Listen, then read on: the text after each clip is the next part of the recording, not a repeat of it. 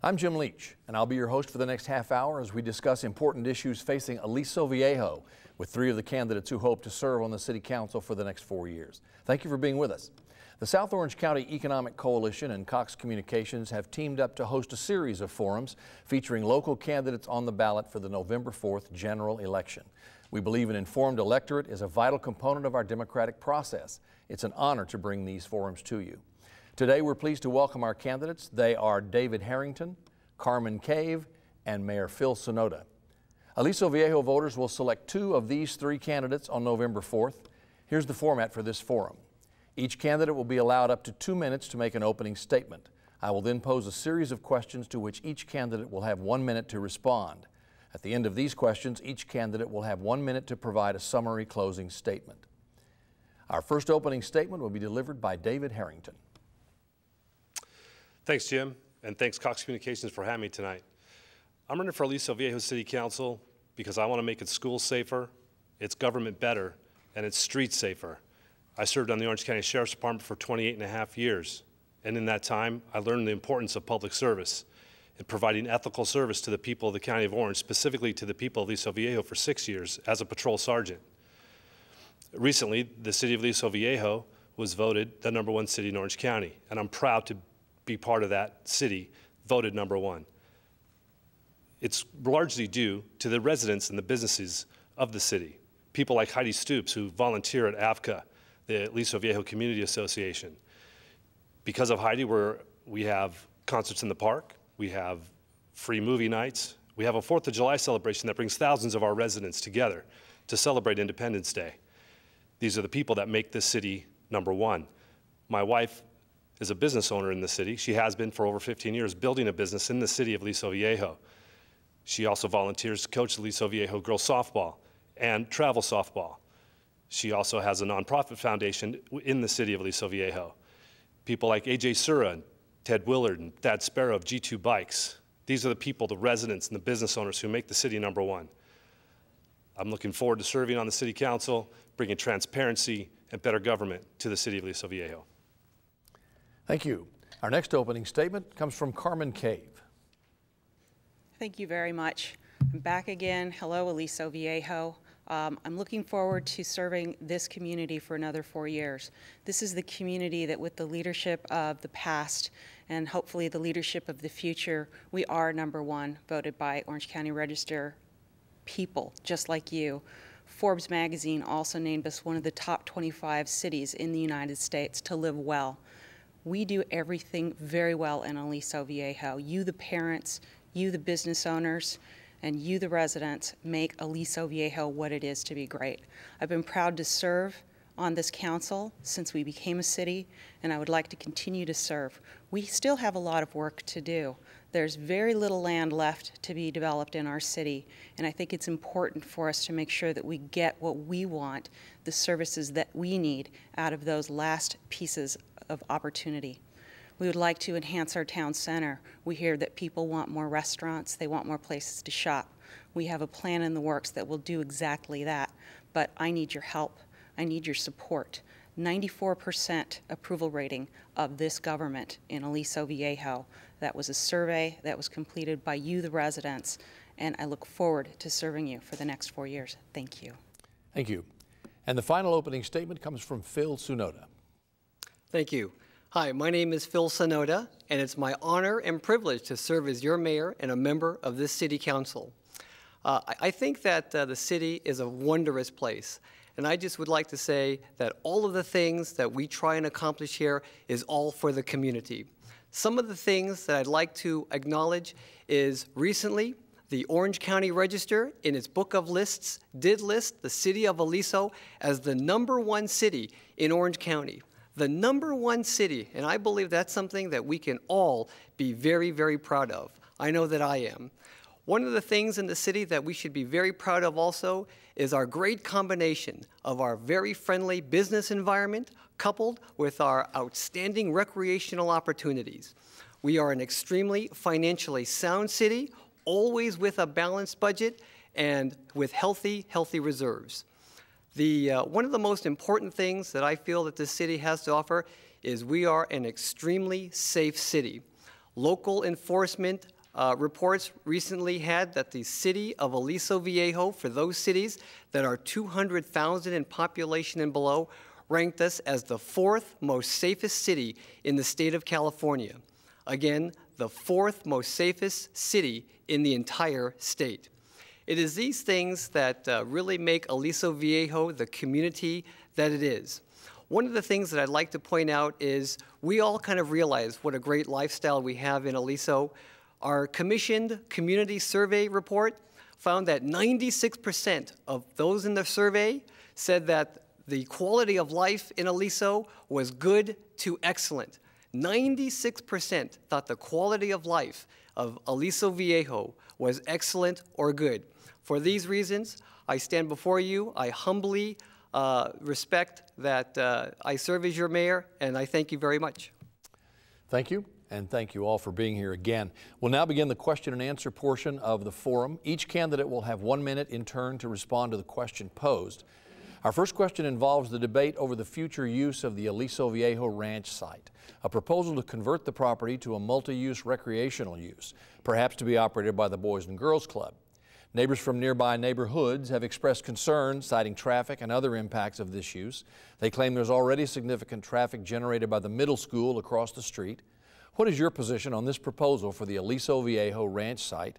And let's start with Ms. Cave. Thank you very much. I think that Aliso Viejo, for all of its benefits, one of the few things that we do lack is a recreational facility with indoor gymnasium. We've been talking about this as a community since the mid-1990s through the Aliso Viejo Community Association. And over the years, we have been trying to find partners that will help finance and run the facility. Right now, we're in the middle of due diligence on reviewing the ranch site. The benefits of the ranch site is that it is linked to high schools, middle schools, and elementary schools by a path. It is right across the street from the Aliso Viejo Middle School. We would hope that the kids who would attend the center, any kind of recreation programs, would end up walking, biking, or otherwise getting to the facility, helping to alleviate the traffic. Are all the answers in? No, but we're in the middle of doing all of that through our environmental impact report and study, and we look forward to hearing those answers and answering everybody's questions. Thank you very much. Thank you very much. Our next answer on the position on the proposal for the Aliso Viejo Ranch site, Mayor Tsunoda. Thank you very much. You know, the Boys and Girls Club and the Aliso Viejo Ranch site has been a very contentious issue for many months now. And as a policy wonk and as an elected official, I like to take a very objective perspective on all of this. At this current pace, we are in the midst of what we call an environmental impact review. What we're looking at are all of the potential impacts of the use at our Aliso Viejo Ranch site. What that means is that we are trying to do our best due diligence to understand what those impacts may or may not be. We look forward to the community continuing to express their opinions and thoughts on the eventual use of the Aliso Viejo Ranch site, and I look forward to potentially having those discussions down the road. Thank you. Thank you. We're discussing the Aliso Viejo Ranch site, future uses thereof. Mr. Harrington. Thank you. Yeah, the Aliso Viejo Ranch site, the current proposal that the council majority has put forward is going to cost the city about $22 million. That does not include the $1.5 million by their own estimation for the upkeep of that facility. We just can't do that. We don't have that kind of money, and there's no need. They've not demonstrated a need, and they have not involved the community in this decision at all. Had they involved the community, I've spoken to several of the residents over there. They have a much different idea on what to do with that ranch. We would much rather see this ranch become a heritage site and more in line with the educational opportunities of having a working ranch in the area. It's much better for the school kids than a giant gymnasium that's going to break the bank. Thank you. Next question. Another recent debate involves a potential no smoking ordinance affecting multifamily homes in the city. Where is this ordinance currently in the process, and what is your position on it in light of concerns by property owners that have expressed that it's an infringement on private property rights? And we'll start with Mr. Tsunoda. Right. Thank you very much. This issue has also been a very contentious one between property owners in the city and those that feel like this is a public health issue. Again, as a very objective individual, I would like to see a much better understanding of all of the impacts that this issue may have. What I've come to realize is that both parties, those that are for an ordinance prohibiting the smoking in multi-use family units and the property owners, they have drawn a line in the sand in trying to come to an understanding of what those impacts may be. The last council meeting that we had, we tried to understand better what would be the commonalities between those two sides. And I'm looking forward to trying to figure out the best way to arbitrate or mediate those two sides. Thank you. Thank you. The question is about the no smoking ordinance been proposed for multifamily residences in the city. Where is the process now, and what is your position on it in light of concerns by property owners? Mr. Harrington. The non-smoking ordinance was should never have been brought forward to the City Council. There was no need for it. There was no hue and cry in the community for an ordinance of this nature, but they brought it forward anyway. Then they created an ad hoc committee. The ad hoc committee met. They met with all the stakeholders on this issue, and the ad hoc committee found that the ordinance was unnecessary. It was too expensive to implement and should not move forward. My understanding is that the ad hoc committee findings were accepted. So I'm completely against the non-smoking ordinance. I think it's a violation of private property rights and is completely unnecessary. Thank you. Your perspective on the potential smoking ordinance, Ms. Cave. Thank you. When you boil down the issues, what it comes to is private property rights and violations of those property rights by others. One of the things that we were not able to assess through the public meetings that we did have on the ordinance, which is not moving forward at this time, where there's some very compelling anecdotal stories that came out about people who were suffering at the indifference of their neighbors and to the point where it was affecting their health. I proposed, and the council supported, investigating the opportunity to appoint a city ombudsperson that would be able to work with individuals if they are having issues with their neighbors, or if we could broadly expand that to people who are looking for resources and need help finding answers to their questions. While government's job is not to babysit and to tell everybody what to do all the time, I think what we could do and what we can excel at is plugging people into resources that exist and help them through some very tough times by pointing them in the right direction and helping them to help themselves. Thank you very much. Thank you.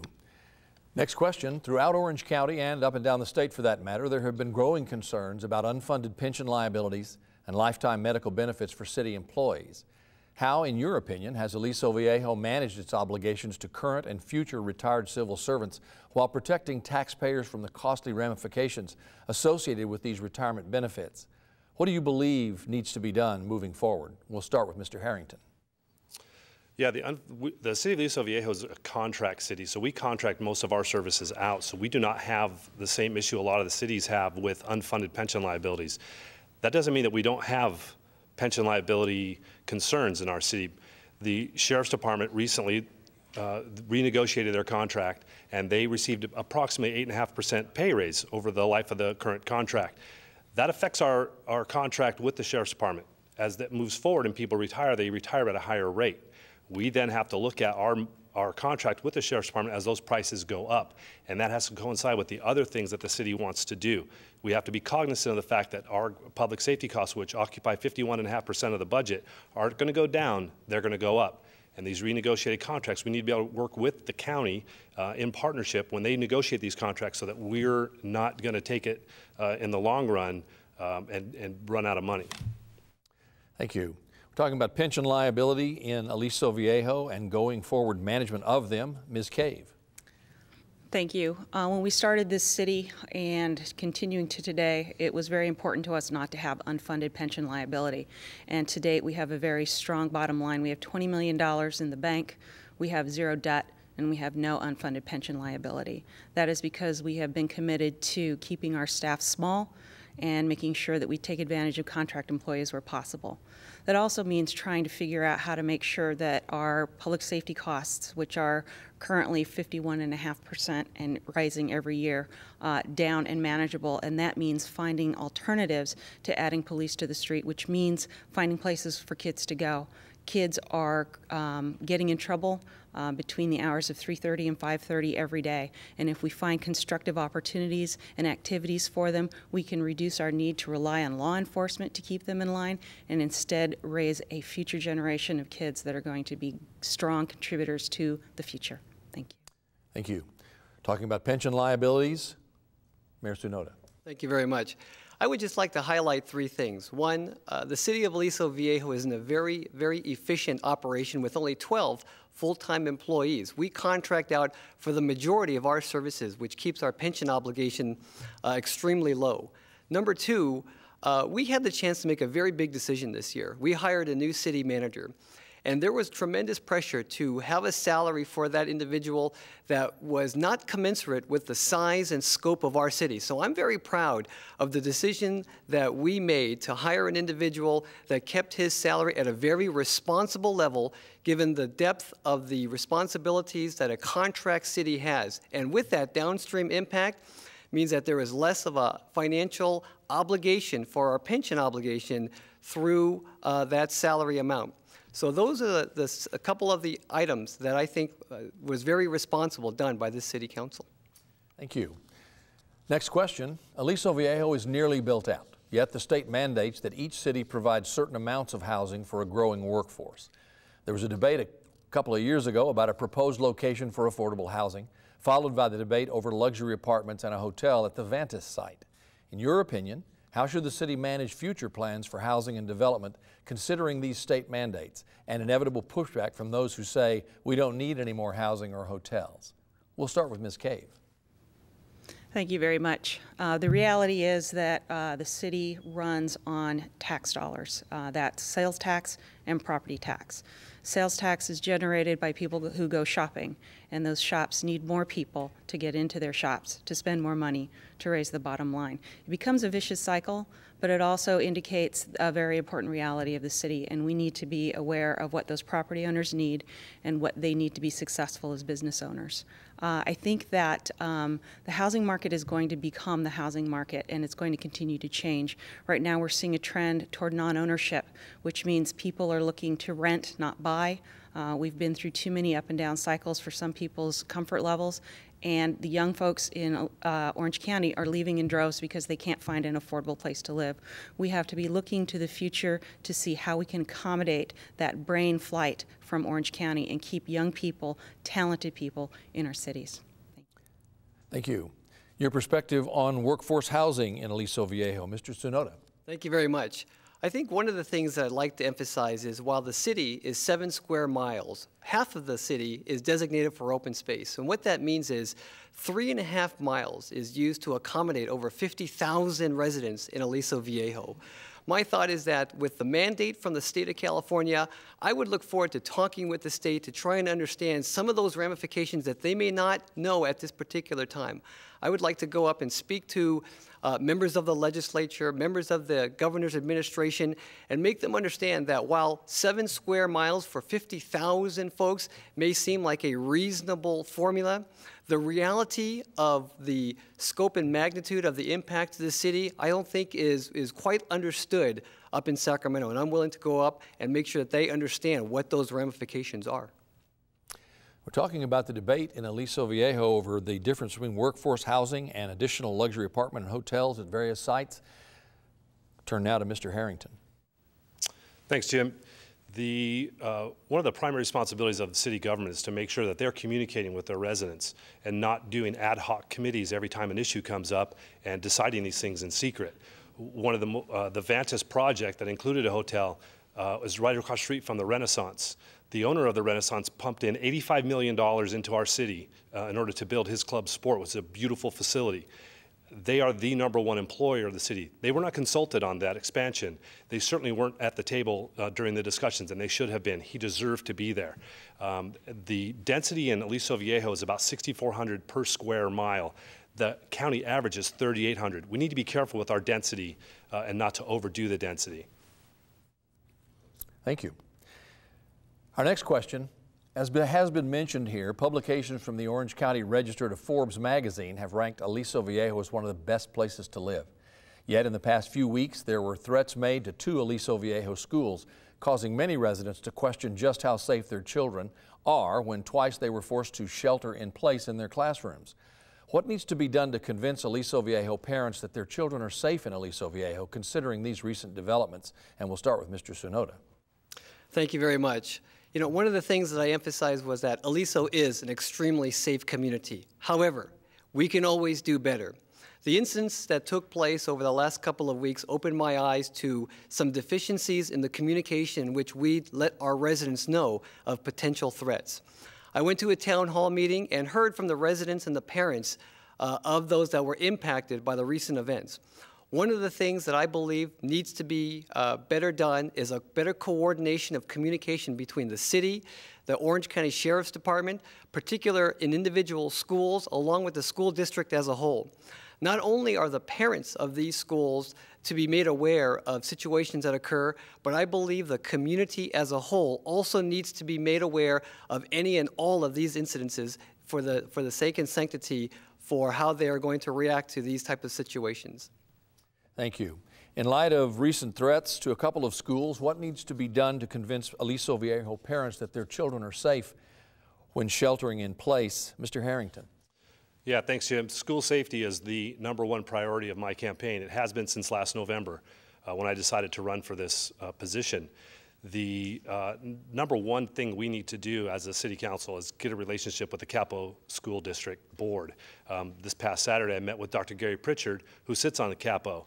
We met for about an hour and a half, and we discussed school safety. This needs to happen immediately. I'm not waiting 7 years to get into the schools. I'll be there from day one.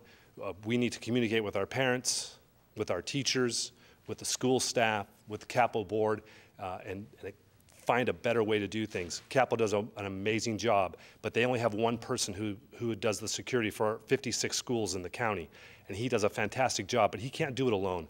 We need to work with them and work with the Sheriff's Department, make our schools safer. I have experience with this, direct experience with this firsthand. We've done it before, the blueprint is there, and we're gonna do it again in Aliso Viejo. We're discussing safety and communications with candidates for the City Council in Aliso Viejo. Ms. Cave? Thank you very much. I think the first thing I would tell parents is to remember that it was a hoax. And the unfortunate thing is, in this electronic age, a random attack like this can come from anywhere. But let's look at what they actually did do and what they did right. The school district employed their procedures, and it worked, and no one was hurt. The Orange County Sheriff's Department, through the city of Aliso Viejo, was on scene, took care of it, helped out, spoke to parents. It worked. Everybody did what they were supposed to do, and the processes in place are working. The problem is that we can no longer be complacent anymore. The world has become a horrible place, and it's knocking on our door. We are doing the best we can. We are doing more, and the people who are responsible for this should be brought to justice. And I fully believe that if we stick together and we learn that we can't give in and panic every time somebody wants us to, we will give them what they want. But let's not give them what we want. Stand together and show them that we are better than that. Thank you. Thank you very much for your responses. And we now move to closing statements of 1 minute each. And we'll begin with Mr. Harrington. Thanks, Jim, and thanks Cox Communications again for having me tonight. I really appreciate the opportunity. I'm running on basically 4 main topics for this election: secure schools, fiscal responsibility, a safer city, and transparent government. We need to work within the community with our government partners, like Capo Unified School District, like AVCA, the Aliso Viejo Community Association. These are the people that make our schools the best that they are, to make our community the best that they are. I want to make our city continue to be #1. We can do better, but we need to move forward. We can't get to where we need to be by remaining who we are. Thank you. Thank you. Closing statement from Ms. Cave. Thank you very much. If it ain't broke, don't fix it. We hear that adage a lot, but we are constantly fixing things in Aliso Viejo and working to improve things because that's what you've asked us to do. We've listened, we've improved, we've grown, and we've exceeded your expectations. You are telling us that we are a really good city. You are telling us that you're happy. You are bringing us ideas for us to consider. We do our due diligence, and we do a fantastic job on your behalf. I thank you for the last 13 years and look forward to serving you again for the next 4. Aliso Viejo, you are wonderful. Remember that. You tell us that, and we love you for it. Thank you. Thank you. And finally, a closing statement from Mayor Sunoda. Thank you. My family and I love Aliso Viejo. We have been residents for over 17 years, and we love this community. We have been engaged with all types of entities, from the Aliso Viejo Little League to AYSO to school functions. I think one of the things I'd like to end on is I was so proud when the City Council decided to coin the phrase, Aliso Proud. And when I walk around this community and when I visit our schools and I hand out the Aliso Proud stickers, I can't tell you what a joy I get that the community has embraced this concept. They've embraced this theme. We have so many good things to be happy and to be celebrating this community about. It's amazing how many people have some great ideas for this community, and I look forward to continuing to serve. It's a fantastic area, and I would thank you for your support. Thank you. Thank you. Ladies and gentlemen, we are out of time. We'd like to thank David Harrington, Carmen Cave, and Phil Sunoda for taking time from their campaigns to join us today. Other candidates were invited but were unable to attend. This and all the forums are available throughout the month on Cox Channel 3.